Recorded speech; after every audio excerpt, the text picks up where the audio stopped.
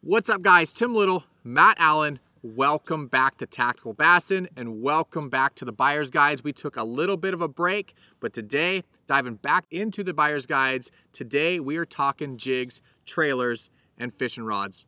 Let's go.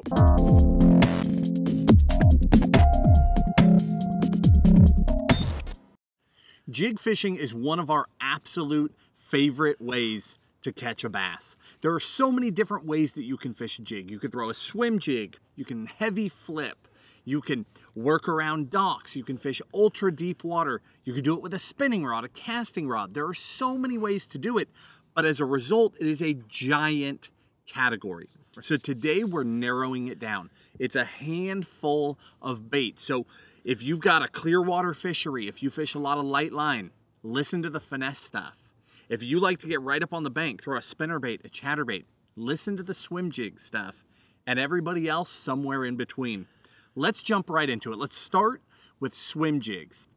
We're going to keep this really simple. We've got two for you. This is Dirty Jigs standard swim jig. Heavy wire hook, really good skirt, really good colors, and we pair them up with some very specific swim baits. Tim will get into trailers here in a minute, so I won't delve into it, but the trailers are very specific with any swim jig to get the right action. You see a lot of guys, when they throw swim jigs, they're shaking that rod tip to get the action. You don't have to do that. If you pair up the right trailers, the swim jigs themselves create a ton of vibration, a ton of action, and you can just chuck and wind just like it's a spinnerbait or a chatterbait. So that's why choosing the right options is so important. So the first one is that standard Dirty Jigs swim jig. Keep it simple. We'll link you probably 3 colors for every single one of these jigs. You can look at those, pick a favorite, but that's a really good way to go because we'll give you our absolute favorites, the ones that we rely on as we travel around the country. So that's that guy. The other one is one that is very near and dear to my heart. This is the California swim jig. This is a bait that Kurt from Dirty Jigs and I paired up, what, 15 years ago or something to design. I mean, we were kids. The California swim jig was built because there was a need for a heavy wire swim jig. It literally didn't exist in the whole market. No one made one with a heavy hook. So we built the California swim jig with a no jack hook, and you cannot bend them. I mean, straight 80-pound braid, you can't bend them. Built it in a ton of colors, but it was designed to fish in heavier weights with heavier gear and to bust through cover. So we fish it in heavy grass, fish it in wood, and just plow your way through that stuff. It's just a 4x4 of a swim jig. Put it up shallow and just beat your way through everything. And when a big one eats it, it doesn't matter if she's behind a tree, in the grass, you just start pulling until that fish comes out.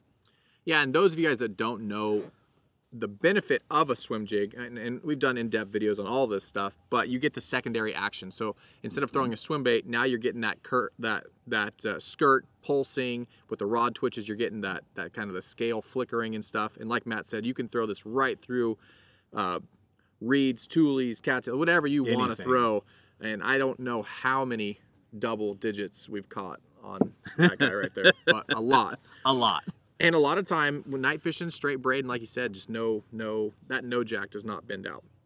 So keeping on pattern with heavy, I'm going to talk about the no jack flipping jig. Now again, this is a product by Dirty Jigs Tackle and comes in all sorts of great colors, but we will link our favorites down below in the video description. But this is a jig when you're getting up shallow, you're flipping around docks, you're flipping around heavy cover,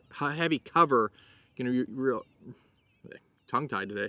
Gonna use real heavy line, straight braid, and just really get those big fish out of that heavy cover. You got to go with that no jack hook, the same hook that's in that swim jig, and you won't bend a hook out, getting those big ones out of that heavy cover. Nice. Now from there, we know that not everybody is fishing 65-pound braid, is flipping heavy cover, is looking for a 12-pound largemouth. So let's transition to the middle of the road, and then we'll go to finesse, and then we'll go to that like micro stuff. In the middle, that's where most people are. For me, there's one jig that I turn to day in and day out, especially if I'm on largemouth fisheries. If I could only have one, it's a pitching jig. Again, all these different baits will be linked in the video description like every buyer's guide. So don't try and keep track of this stuff. We'll break it down for you in the description with favorite trailers, favorite colors, all that stuff. But the pitching jig is an arky style head. So it's a rounded style head that will come through just about anything. Now, it's not the best for coming through grass. It's not the best for fishing on a mud bottom, but it will do everything. That's what I like about it. It's one jig. It's got a stout hook. It's not a no-jack hook, but it's a stout hook. It'll handle a big fish. I can fish it on 15 to 20 pound line very comfortably. But that's a jig that I know if I'm going to a new lake, if I'm going out and I'm going to be fishing different scenarios, maybe I'm going to go try and fish some grass, maybe I'm going to try and fish some bluff walls. I've just got one jig tied on and I just go and don't worry about it. Along those same lines, this is the compact pitching jig. And I don't know how well you guys can see it, but if you can see the size of the hook, it's a much smaller hook. I've played more and more and more with this over the last couple of years. The compact pitching jig is what I turn to if the water gets a little clearer. It's that same head style, so it'll come through everything. But I can do a couple of things. One, I can throw more chunk style baits because the hook itself is shorter. So if you like throwing a chunk as opposed to a full creature or a full craw, you can do that. But most important is that it's a little bit lighter wire. So you can drop down to 10 or 12 pound line, still set that hook. If you're a guy that doesn't like to power those hook sets, you know, younger guys like to just freight train them just as hard as they can. Older guys, a lot of older guys just don't want to do that. You don't want to hit them that hard. If you drop down to a compact, you're fishing the same profile, you're fishing the same stuff, but you don't have to hit them so hard. So my dad throws the compact pitching jig a lot when we go fishing because he just sort of leans back on those fish and he gets them. And you wouldn't get that out of a full-size jig. A lot of those fish would just get a skin hook and they'd come up and throw it. So those are a really good 1-2 punch depending on your style and how light a line you're fishing with. Continuing with the finesse stuff, I'm going to talk about the finesse football. I have two different finesse football jigs. Can now, I stop you? Yeah. I thought you were going there, no? Was that crazy? I can. I thought we were going from that to that, and then you were going... In my mind, this is lighter than this. This is a shaky head, and this is a jig, right? Okay. Okay. Sorry, I did not mean to interrupt you. Yeah, because it's going to transition you into that. Oh. Right? Well... Finesse, and then... Except you're going to go, and then I have to go here. But it makes no sense that I go here. How'd that happen? I don't know. You did it. You go all three. Okay. Okay. Sorry. All right, sticking with the finesse jigs, I'm going to talk about 3 different jigs for you. I got 2 different finesse football heads, and then an actual finesse jig. Let's talk about the finesse footballs, because these back home, California, clear water reservoirs, like Matt talked about, 10, 12, 14 pound line. You're using lighter line. You're not doing the real heavy hopping a jig. You're not jacking them with 65 pound braid. Right. You're actually fishing these on a lighter jig rod. You're fishing lighter fluorocarbon. 2 different finesse footballs. I'll talk about this guy right here first. This is the Dirty Jigs finesse football. Again, tons and tons of colors. I like to pair that up with some kind of Yamamoto trailer. I'll talk about trailers in just a little bit. Little twin tail grub. But where I fish these, like Matt talked about, clear water, and I'm downsizing. I'm going to go with lighter line, and you're just trying to get a bigger bite than you would if you were throwing a worm.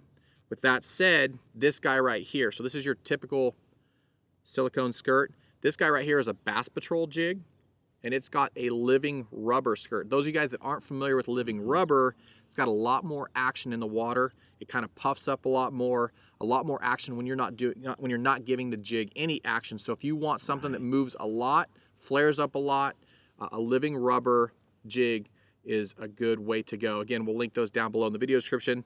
Again, pair those up with your favorite twin tail grub, and you will catch a lot of fish. Tons and tons of fish caught on those finesse footballs. And then I actually want to talk about this guy right here. This is actually called a finesse jig. Now, in my mind, where I fish this, you can throw this on a spinning rod, you can throw it on a light bait caster, but you worm fishermen, if you want to target larger fish, so put down the drop shot, put down the shaky head, throw an actual finesse jig, and you will upsize the size of the fish instantly. You will get bigger bites with the jig than you will with the worm. Again, I'll link our favorite trailers down below in the video description. Yeah, that little finesse jig is just like a do everything, right? You just replace your worm and just go dock fishing, anything. It doesn't even matter. Right, anywhere you throw a shaky head, try throwing that guy. So last up, micro jigs. Okay, and I've got two of them. They're both footballs. The micro jigs have really come into play for us, what, maybe the last 3 years? Something like that? We started fishing more and more clear water fisheries. And we started out throwing them for smallmouth. Right. But they work so well for everything. In my mind, you've got like lowland fisheries, right? Those lowland reservoirs, big largemouth, you're going one direction. You get those highland reservoirs, that clear water, smallmouth, spotted bass, smaller largemouth. You've got to go that other way. You've got to finesse it. Tim talked about even dropping down to a spinning rod with a finesse jig. Micro jigs, same deal. We're talking about little tiny hooks. I mean tiny hooks. You're getting down where you can throw a jig on a spinning rod on 6 and 8 pound line. 6, 8, 10 pound, no problem. You can set that hook and get those fish. So both of these jigs are footballs. This is Kitech's little tiny tungsten football jig, and we throw that guy a lot. This one is newer to me.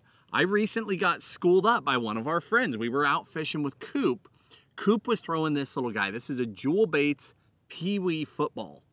Look how small it is even compared to a Kitech. See how thin the skirt is? I mean, it is just a little tiny jig. So this is a lead jig. This is tungsten. So lead's a little bit cheaper. It's even a thinner skirt material. Awesome little jigs. We pair these up with little baits.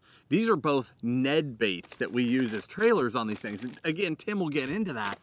But these little tiny profiles, same thing he just said. If you're out on the lake and you're catching fish drop shotting, if you're catching fish on a Ned rig, let's say you're in a tournament, you've been going all day and you're trying to get your kicker now.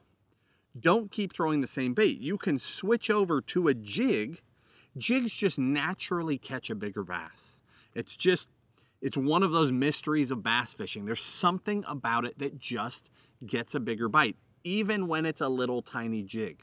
So if you're on that clear water fishery, you need a little bit bigger bite, quit throwing the same thing, switch over to a little micro jig, stick to that really light line so you keep getting bit, and you can get a much larger bite. What I love about these smaller jigs is you don't give up a lot of the numbers. You can go down the bank and still catch a ton of fish, but if you cross paths with a big one, the odds of them eating that little finesse jig versus a plastic worm, it's quite a bit higher. So you're getting two birds with one stone, right? You're still catching a lot of fish, but when you cross paths with a giant, odds are good that that fish is going to pick that bait up. So it's a really neat way to not give up the fun factor and still get that bigger bite.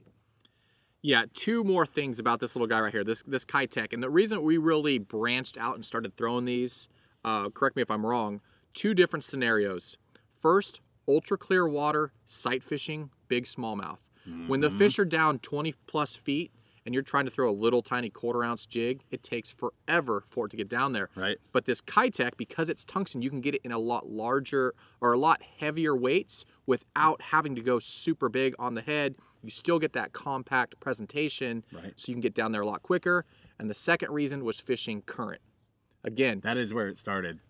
Getting that heavier head down in that current, getting that jig down and not having it just wash away.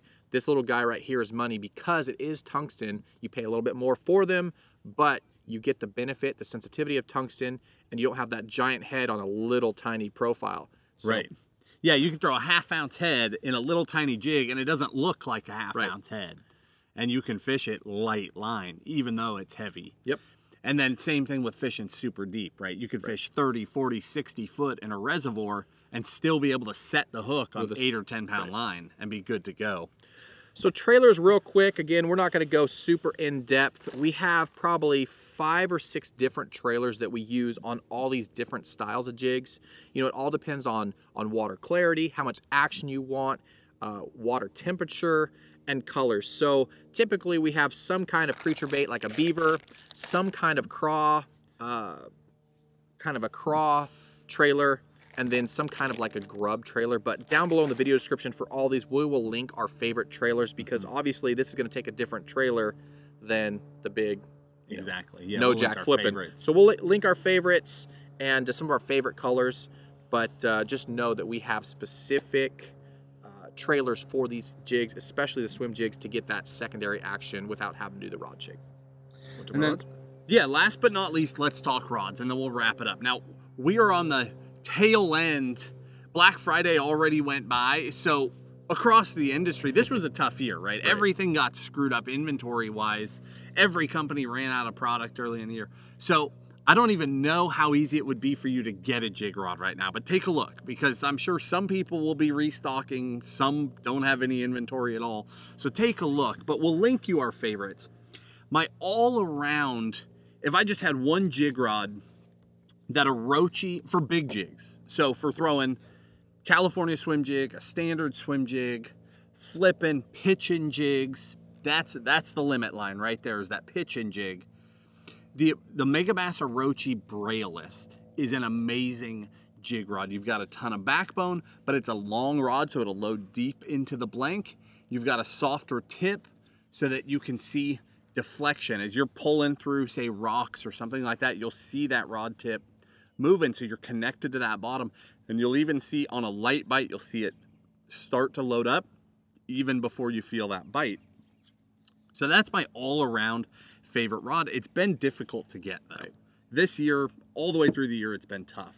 The one that I like from a pitch and jig on down through my finesse jigs, G Loomis MBRs. This is the 844 MBR. That rod, and you compare it with whatever reel. This is a Metanium. It's a high-end reel. It's a high-end rod. But the nice thing about the MBRs, that 843 and 844, and for this, I like the 844. You can get that rod. This is a GLX. You can get it in a Conquest.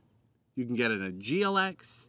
You can get it in an IMX Pro. So $300 or $400 worth of swing between the rods, getting the exact same action. But those MBRs are super soft up here in the tip section. Super soft.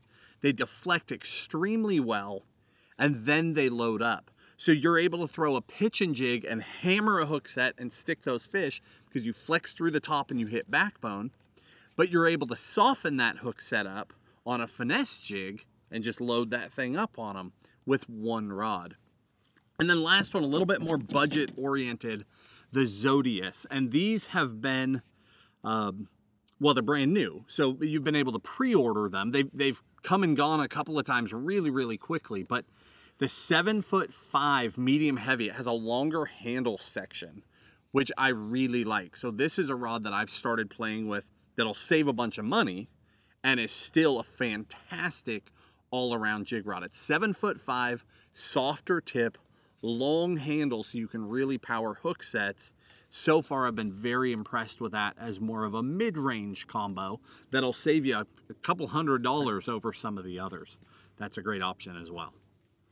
So there it is, guys. You know, the jig fishing category is a giant category, but here are some of our favorite types of jigs. Again, we'll link some of our favorite trailers, some rods and reel, exact colors, but this will simplify your jig buying process this holiday season. If you guys have any questions, please leave those down below in the comment section. We'll try to get to those as soon as possible. We're getting hundreds a day messages and comments and stuff, so we will try to get to those as soon as possible.